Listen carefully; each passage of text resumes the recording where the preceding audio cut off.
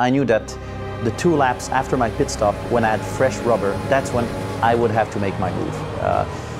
And on the lap that I actually went for it, I knew that was the last lap I could. Spent the whole race behind him. I could see where he was quick, where he was a little bit less quick, and into that hairpin every lap. I think he's braking a lot later than him.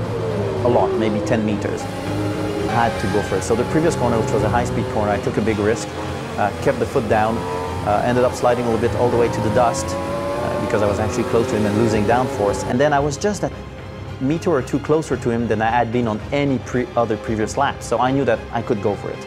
And I knew that I had to surprise him, which means pull out at the last minute possible when he wasn't looking in his mirrors anymore. And that's what I did.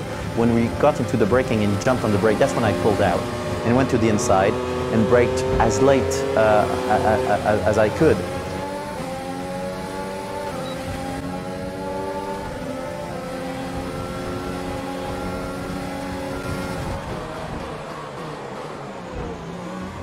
I couldn't believe it. I thought, oh, wow.